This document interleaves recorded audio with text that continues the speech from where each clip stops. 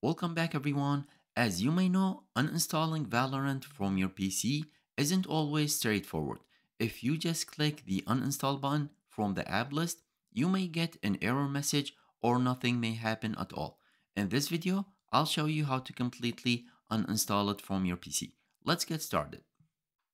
The first step is to stop the Riot Vanguard anti-cheat software from running in the background.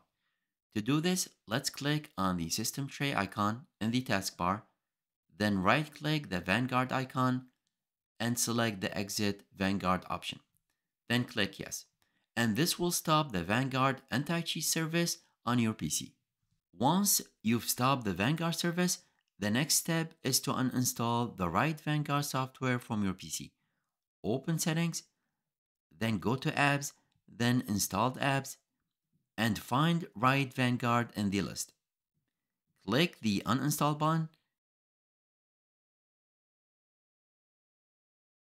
and after uninstalling Riot Vanguard, make sure to exit the Riot client from the system tray. And now you should be all set to uninstall Valorant. So let's go to the installed app page and find Valorant. And let's click on the uninstall button. This time, it will remove the game from your PC without any issues.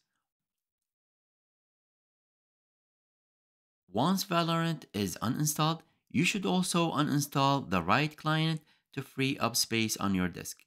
Finally, let's delete any leftover files. So let's open the File Explorer. Go to your C drive. Now in my case, it's the F drive.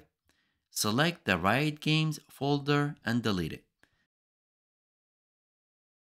Then you should restart your PC and you should be all set. I hope you found this video helpful. If you did, please like and subscribe for more content like this. Bye for now.